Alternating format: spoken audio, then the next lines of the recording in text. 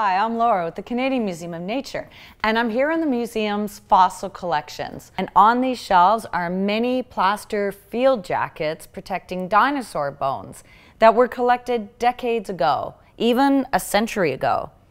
So how does a fossil encased in plaster go from this to a finished and proudly displayed exhibit in a museum?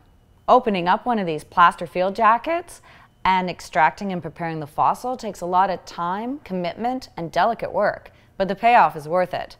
Let's hear more from our fossil preparator, Alan McDonald, who is carefully working on a Triceratops specimen.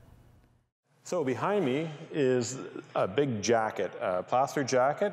And what we do was when we were out in the field, and we were trying to protect the specimen, we put a cast of plaster and burlap around the specimen to keep it from falling apart further, protect it from the elements, and it adds a level of shock absorption when you travel.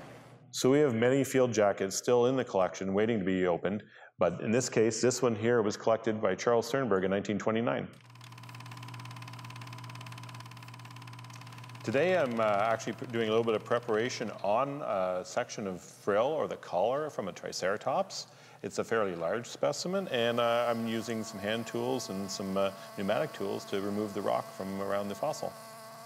So when I'm preparing the softer rock, or the more fragile specimens, I tend to use hand tools like dental picks to remove the rock.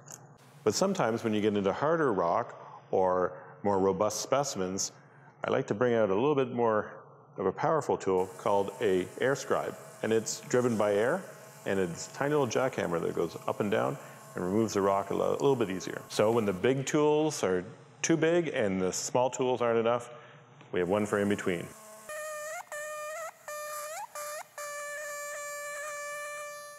So once I'm finished working the smaller section, it's on to the larger, more complete specimen, and that'll take about 2 years.